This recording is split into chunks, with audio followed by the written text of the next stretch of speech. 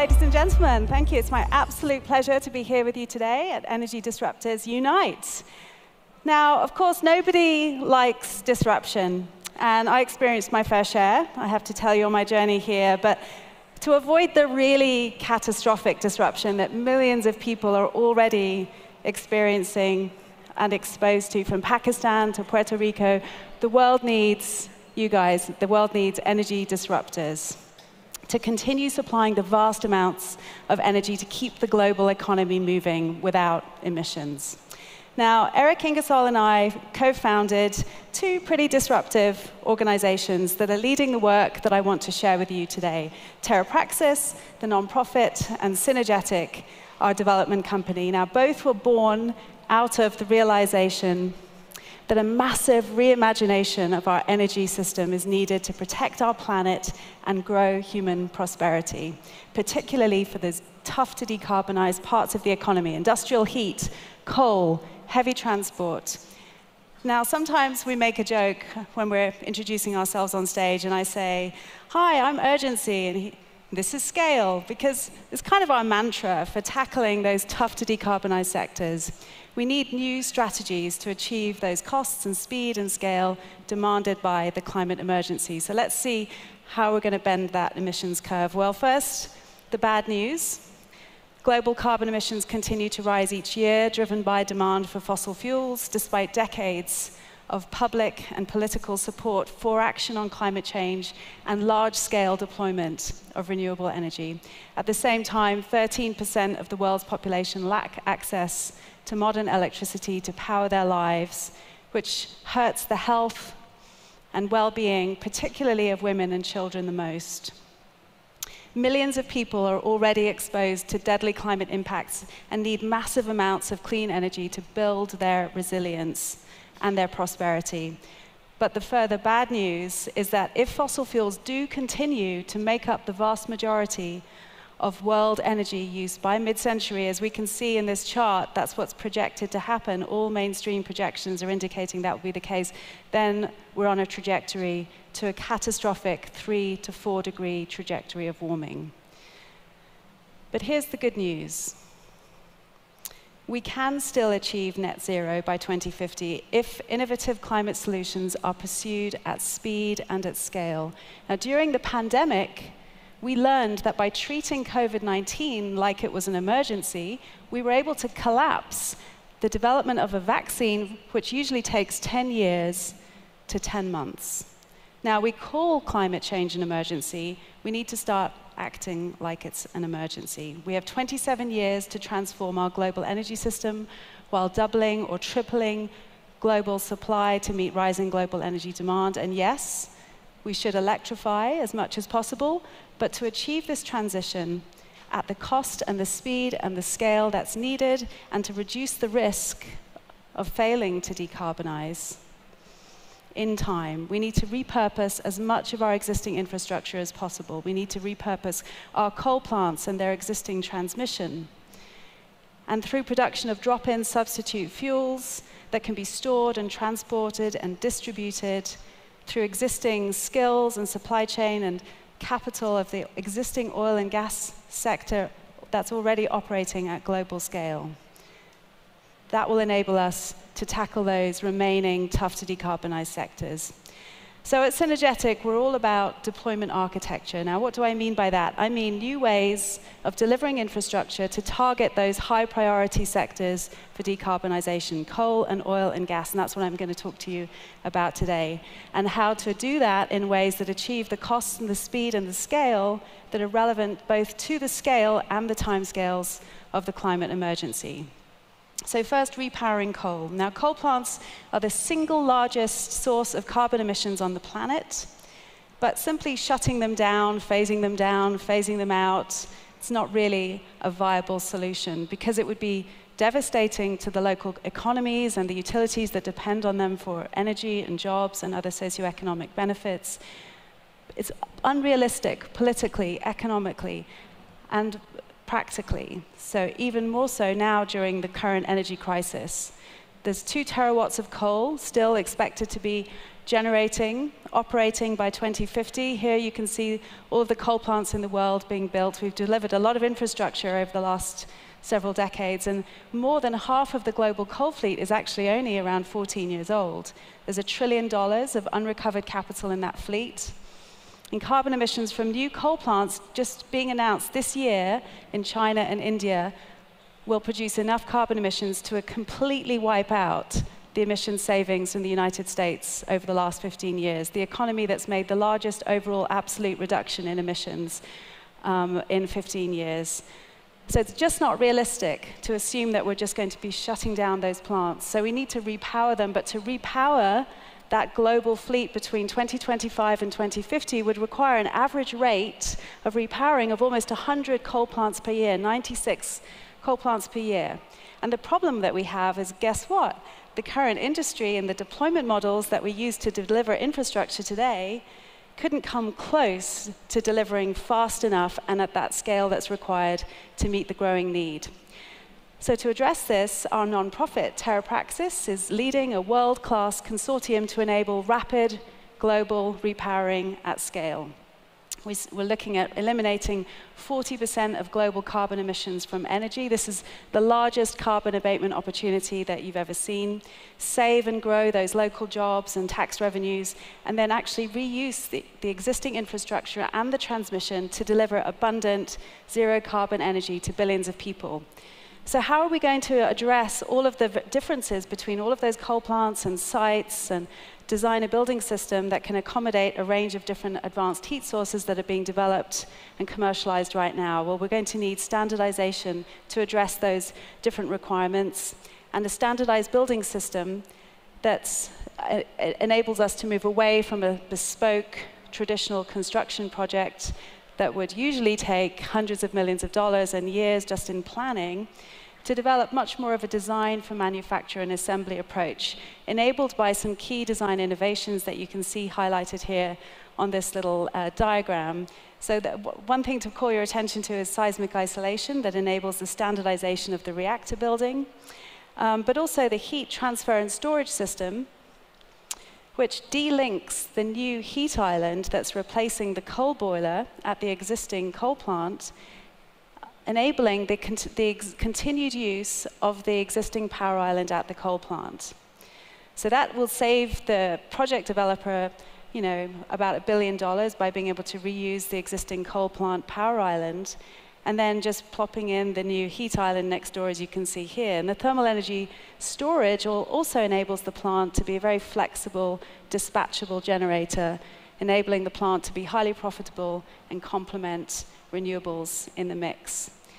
Now, it's not just in the building systems design that we're developing the innovations to enable the fast, low-cost, and repeatable delivery of these new building systems. It's also in the digital infrastructure, what our colleagues at Microsoft like to call the industrial metaverse. Now, with our partners at Microsoft and Bryden Wood, we're developing a set of digital tools that can standardize the project assessment, physical building system design, regulatory approval processes needed for coal plant owners and investors to rapidly repower the global fleet. So this entire customer journey that you can see mapped out here, from the initial site screening all the way through to project definition, design, construction, and operation, will be enabled by new digital infrastructure, reducing costs, reducing timescales from years of work and hundreds of millions of dollars, usually to develop a project, to a process that's affordable, fast, low risk, and repeatable.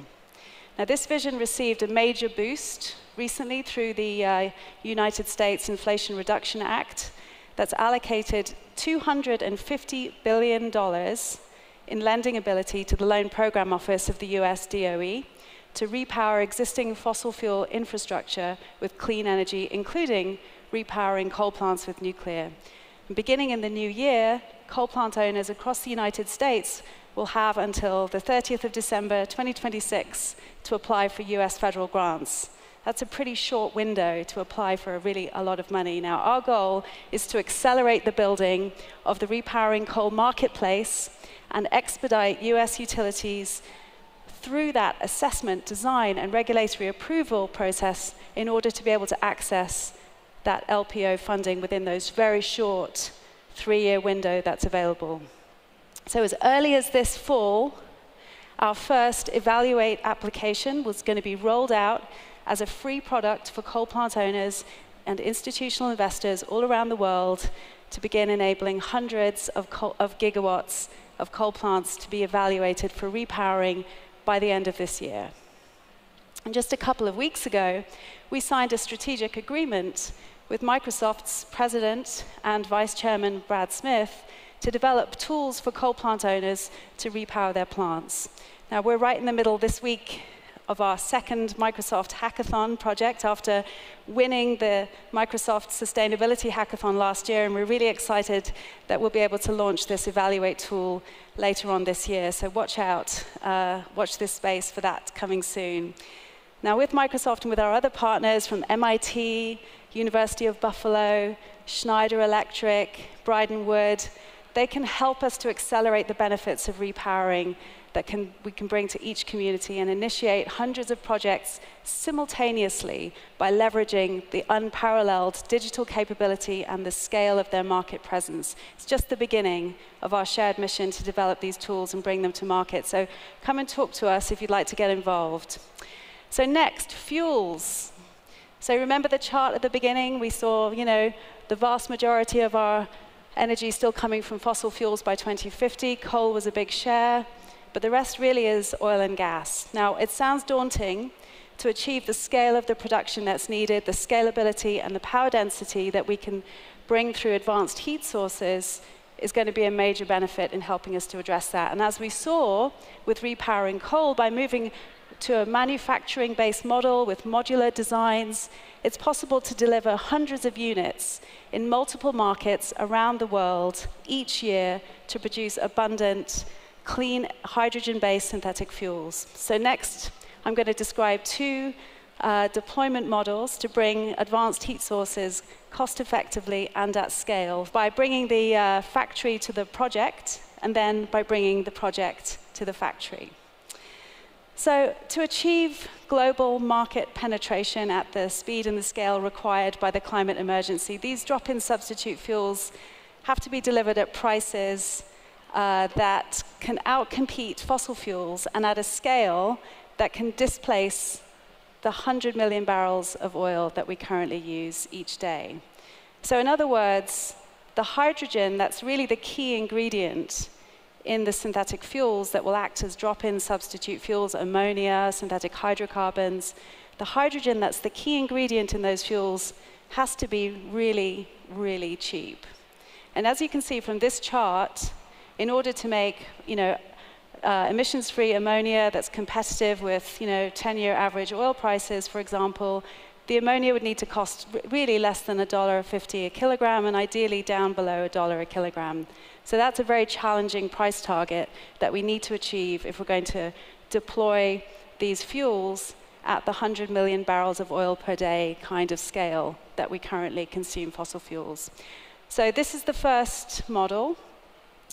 The hydrogen synthetic fuels gigafactory. It's a fully integrated facility that manufactures the advanced heat sources and the other needed components that are then installed and then operated on the same site. Now, this makes for a really efficient, really low cost, and very large-scale production of hydrogen and clean synthetic fuels. You'll notice that this is a refinery-scale facility. It's a 20-gigawatt facility. It's sized to be equivalent to a medium-sized refinery. And this is really a brand new business model for nuclear energy, which traditionally has operated in the electricity market, constrained by the size of the electricity market, by the need for access to transmission, and the need for long-term power purchase agreements. By using the high-density, high-capacity heat and power in a multi-gigawatt facility to make a commodity that you can store, transport, and export to global markets, it deconstrains you in terms of the size of the site, in terms of the location of your site. And this is producing 2 million tons of hydrogen per year for less than $1 a kilogram on a site that's less than 4 square kilometers. Just to give you a sense of scale, 10 of these gigafactories would supply the whole of the UK's current oil and gas consumption. Now, the hydrogen, of course, can be fed directly into existing gas networks or used for other applications, such as conversion to ammonia. And here, for example, you see a gigafactory that's integrated into a onshore fleet of ammonia ships. It's incorporating many cooling towers that are using the waste heat from the gigafactory for atmospheric carbon removal, enabling the production of synthetic hydrocarbons, which can be used as, for example, Jet A. So next, let's look at the other model that we talked about, where we bring the project to the factory. Because if you're really talking about transforming your delivery of these new energy infrastructures from traditional, project-based construction to high-volume manufacturing, then really there's no better option than a high-quality, high-productivity, world-class shipyard, as you can see here in this case, where a facility like this is being made. So this is a ammonia FPSO, which is incorporating 1.2 gigawatts heat sources, producing ammonia on board, and then offloading it here to an ammonia bunker. This, of course, can be scaled to a fleet facility. Here we can see a fleet of ships producing 200,000 barrels of oil equivalent per day. 7 of these FPSO platforms, each producing 1.2 million tons per year of the world's lowest cost, zero carbon ammonia. This would be equivalent to about 5% of total global ammonia production today. So the tiny footprint and the delivery through this a very high quality, highly regulated, highly experienced supply chain is not competing with the renewables agenda. It's really a very complementary strategy. But what it does is enables a path for the global oil and gas industry, which is an alternative to the 2 choices that they currently face today, which is business as usual or extinction.